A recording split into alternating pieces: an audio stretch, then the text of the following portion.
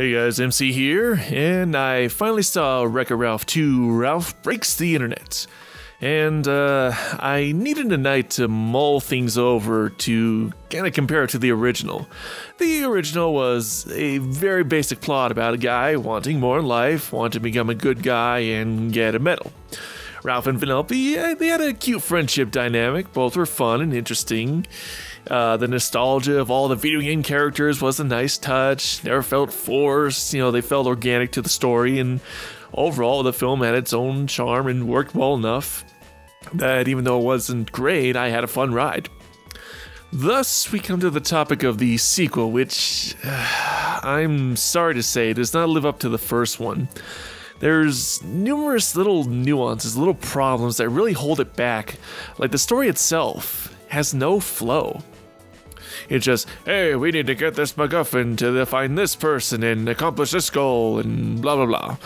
The quote-unquote plot is Ralph inadvertently is responsible for breaking Vanellope's game Sugar Rush, and they need to buy a new steering wheel from eBay or eBoy or whatever you want to call it, or the game will be shut down forever. So the duo make their epic travel to the internet, and yeah.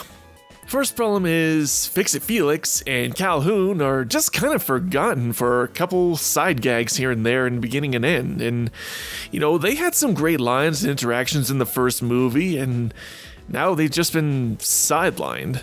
What to talk about next? So the internet itself in the movie is just underutilized. In the trailer, the bit with Ralph eating the pancakes at the bunny and it explodes, that was funny. I thought that's what the movie was gonna be like. Ralph and Vanellope just going through and getting into various shenanigans, visiting all these websites and doing and just making the mess of stuff. But no, the websites are just kind of there in the background or very just bland in the foreground. I would have loved to see more of these places, but no, they're just the equivalent of office buildings. It's just boring. Anyway, they go to eBay and they overbid like crazy, which is not how eBay works at all, but whatever, we need to get the plot rolling. And they got to get $27,000 for the steering wheel in 3 days, doing various get-rich-quick viral videos and stuff. So, all the while, we're dealing with Ralph's insecurities of losing his best friend. That one statement took me seconds to say. That's literally the whole movie, and you get burned out on that about halfway through.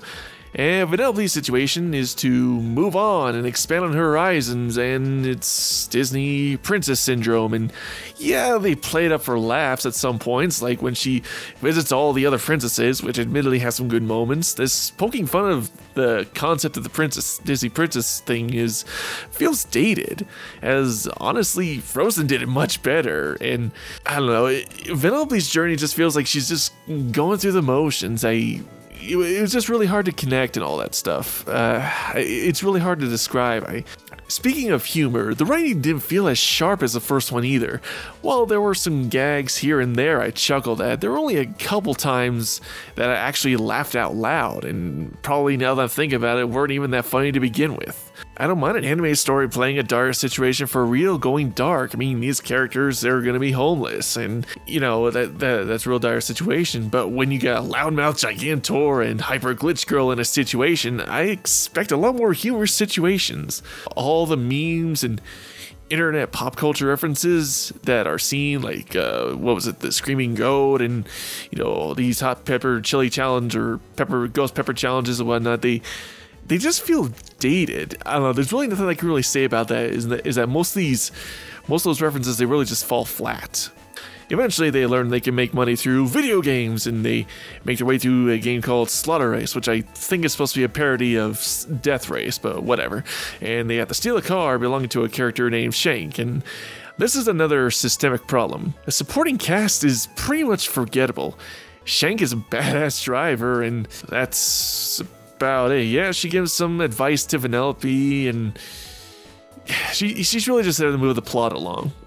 They're directed to another person named Yes, and she's kind of an eccentric control freak and, reviewing all of BuzzTube's videos, and that's about it for her character. And Again, this is the problem with the story flow. Hey, let's go to Death Race and steal a car. Oh, hey, that didn't work. But hey, we're told someone else named Yes can help. And we just jump from one thing to another, and we kind of almost forget about the whole steering wheel plot. I mean, I know it's in the background, but yeah, the story has no focus. Yeah, the money quest is in the background, but it gets lost by Ralph and Vanellope's problems in a kind of endless loop. It's like their problems never progress. It just feels like we're just caught in an endless loop. Insecurities and wanting to move on and stuff like that. I just felt unimpressed and honestly kind of bored. And then the climax, Ralph releases a virus and the internet crashes, and finally we get to the titular title of the movie. And there's a big old giant army of Ralphs running amok, and admittedly, I gotta say it is one of the better parts of the movie. It's not saying much. The animation during the chase scene is good, but the resolution kind of falls flat because, again, we're talking about a guy who nearly destroyed the internet, causing businesses around the world, Amazon, Google, and whatnot, thousands of dollars in delays and, wasting thousands of other people's time. But hey, it's okay because Ralph felt scared of losing a friend and wanted to keep her forever. So everything's okie dokie. I wanted to keep this kind of short. I didn't want to go too much into this, but do I really need to say anything else? This is probably one of the most disappointing movies of the year. I wasn't expecting a grandiose adventure, but the critics are giving it near universal acclaim, which the movie doesn't deserve at all. Is it a bad movie? No, but it's definitely an uninspired mess, and I think it's just going to be a forgettable product in the Disney lineup. Yes, that's pretty much it for today, guys. Until next time, MC out.